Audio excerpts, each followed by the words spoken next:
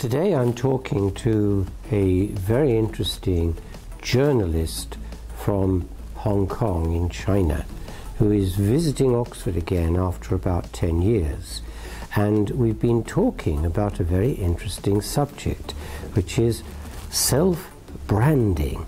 Now, Sharon, for our listeners and viewers, what do you say self-branding is? What's the object? Yeah, thank you so much, Professor Noble, for inviting me. Well, self-branding actually is a very interesting topic. It's not very popular in Hong Kong right at the moment, but it's very popular in the US. I was told that almost all the final year students in the US, they need to take this course, is to teach you how to do your self-branding. So what exactly it is? Yes, you have to say, that's right. It is to how to reinvent yourself, your value, your positioning, your personality, your strengths, and how to excel yourself among all the competitors. So I think self-branding, everybody needs to know it. No matter you are a celebrity, you're a politician, or you work in the government. For self-branding actually is for everyone who wants to succeed. So also, this is my first time to teach in the Chinese University of Hong Kong about this course, self-branding. So all my students are the final year students. Very interesting topic to them. It's actually before this course, they have no ideas what self-branding is. So just so that I can understand, and so that the viewers of Voices from Oxford can understand, just as a big company like Samsung or Marks and Spencer or Boeing needs to have a brand concept where they project the company's logo, identity, spirit, corporate spirit in particular, and how we relate to you, the customer. Yeah, exactly. All of that, but done, as it were, for a person. Yeah, it's who exactly the same. Exactly the same, right? Exactly the same. So that you will treat yourself as a company, or you treat yourself as a product, but this product is so unique. Yes. There's only one you. There's only one you. Yes, exactly. There's only one you. So that you should be very competent to brand yourself, because you are so unique in the world. There's only one you here, right? Yeah. So that what you are talking about, the concept, how to brand a company, exactly the same that when we are doing a self-branding. First of all, you have to identify your uniqueness. What is your strength, and what is your weakness? You have to admit you have the weakness. And then it's actually branding is a kind of mind share. It's not about it's a market share. How much that you get people's mind about you. There's people's impressions on you. We would say that a product is a kind of thing that you consumed, right? But branding is something that you pursue. If you've got a very good branding and the people would like to associate with you, they come after you. Yes. They want to work with you. Exactly. So the aim is what we're doing now. That we like interacting. But that leads me to another point about people working in various walks of life, including commerce, universities, or whatever it might be. There is a view that was very prevalent, certainly here in the West, in the 20th century, the mid-20th century onwards, that you could determine how you behave in a corporation, for example, by what is in your self-interest. Now, if I've understood self-branding correctly, it's more about saying, why should you be interested in me? Yeah. And so you have to tell people. Very cooperative, isn't it? Right, true. It's about interaction. It's about interaction, precisely. So the social media is really very helpful. When you are doing your self-branding, social media is totally indispensable. You must use it. Social media, the nature is about interaction, it's about engagement. So I like what I'm teaching my students. One of the assignments, I got 3 assignments for my course. One of the assignments, I asked them to open a fan page in Facebook.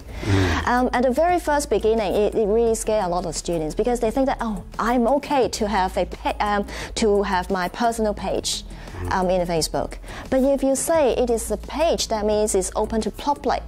and they're so scared because they are thinking that, oh, you mean that I'm going to sell myself, and it's kind of bragging, and I'm going to tell you what I'm doing, how well I am, but. And also they because they really worry that probably I got 100 friends, but if I open a fan page in the Facebook, that means I should more than 100 people join my Facebook, right?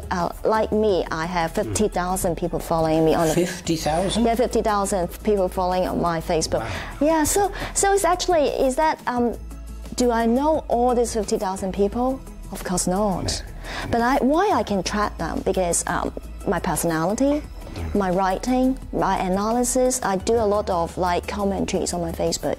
It's all my viewpoints.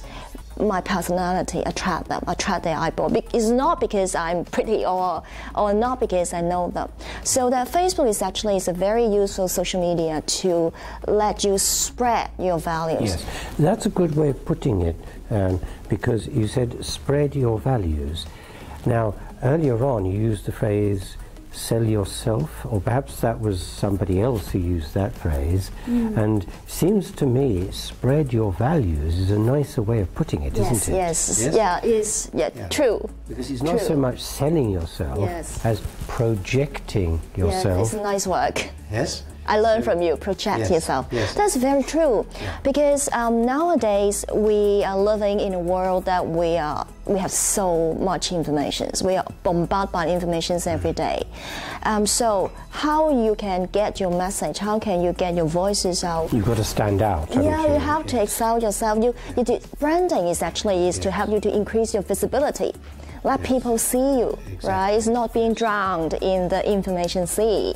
So using a Facebook is a kind of is a strategy, is help you to make yourself more visible.